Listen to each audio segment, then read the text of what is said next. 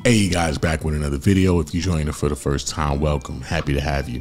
The web-based app, they call it the EP sample tool. This is how you're going to get sounds onto the device, take sounds off of the device.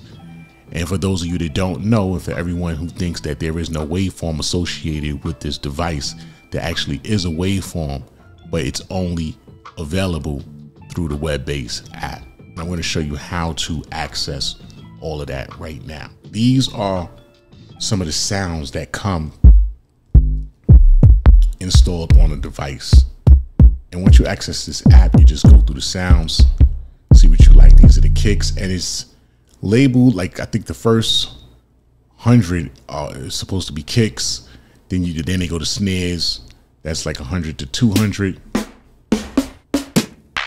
You just go through it. Here's some cymbals and stuff, hi-hats, percussion, 300, 400s are the bass sounds, 500s are the melodic sounds,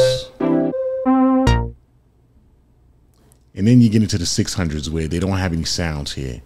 So this is where you add all of your own sounds, 600s, the 700s, the 800s, so on and so on.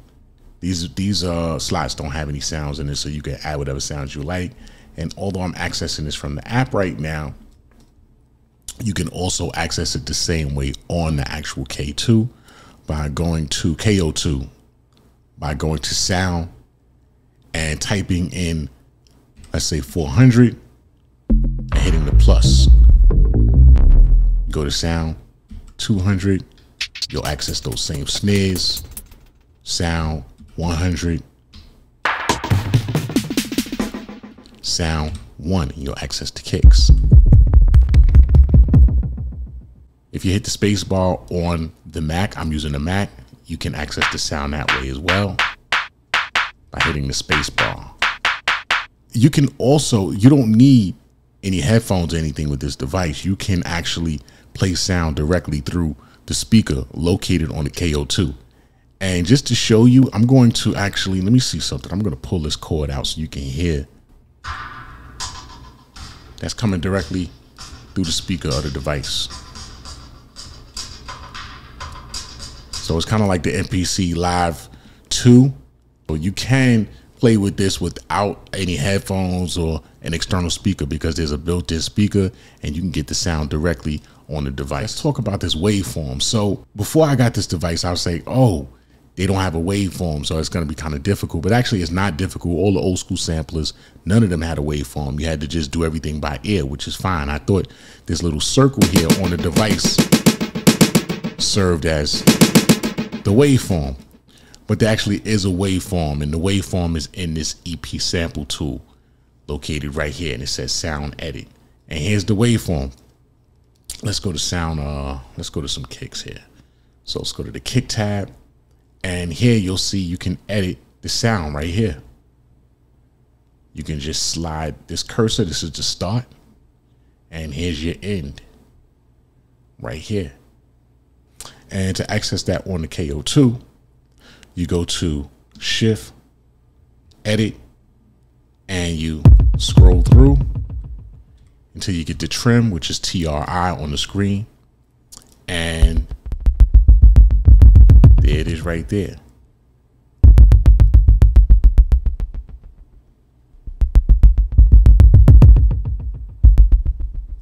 You can edit the sound right there, or you can do the end.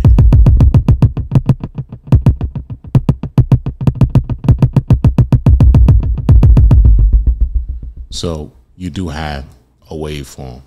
You can actually delete sounds and download the sounds. So I'm going to download this kick here with this little arrow here to the right, the gray arrow. You hit that, it's downloaded to the computer. And I'm going to go into the downloads. I'm going to drag it off onto my desktop. And let's put this in the 600s where there are no sounds. I'm going to take this same kick and I'm going to drag it back on. I'm going to put it in the slot 614. now it's here.